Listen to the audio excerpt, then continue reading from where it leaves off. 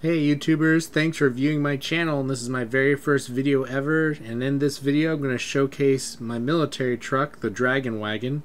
It's a Franken truck made from two different military vehicles and a camper. The vehicle it's based on is a 5-ton M932A2. This was originally a tractor truck, and the A2 revision has the Cummins 8.3-liter engine, which is very reliable and fuel efficient. It's also backed by an Allison transmission, well known for the reliability.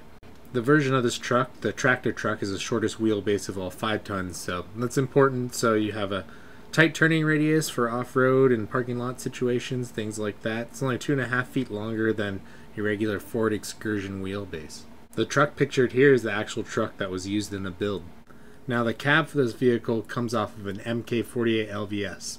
This is originally a Marine equivalent of a HEMTT.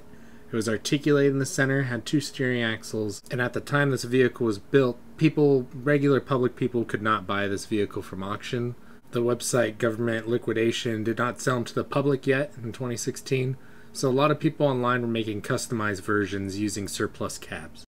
And that's how I picked this thing up. I actually found it online as a semi-complete project, and I finished up the cab conversion. All in all, I paid about $11,000 for the truck as it sits.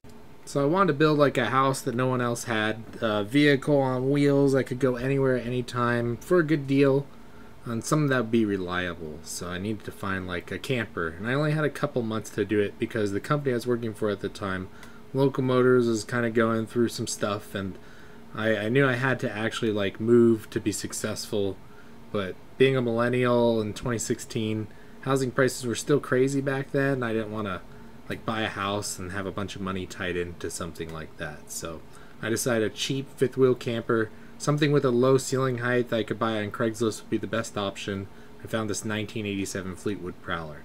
Now what I did was I created a 3-point pivoting subframe so the actual camper won't rip itself apart, and then I mounted this camper on the back of the truck. After the camper was mounted, I did some flex tests to make sure that the tires wouldn't contact any area of the camper. I water jet some plate and extended the frame and built another pivot for the bumper and spare tire carrier. And then I tested it. I put around 1,000 miles on it, taking on some off-road trails, taking around some highway, and made sure the vehicle was reliable for its journey. The last thing to do was put some fresh tires on because the tires that were on it were around 10 years old, so I got them for around $100 a piece. I drove to Texas to get them. I painted the vehicle and I quit my job. That would be the start of the Dragon Wagon journey, which is about 7 years in the making. So that's it for this video. I want to do some more videos showcasing my journey, the interior. People really want to see the interior, the solar system, and some other projects I'm working on. So be sure to smash that subscribe button and like this video and stay tuned.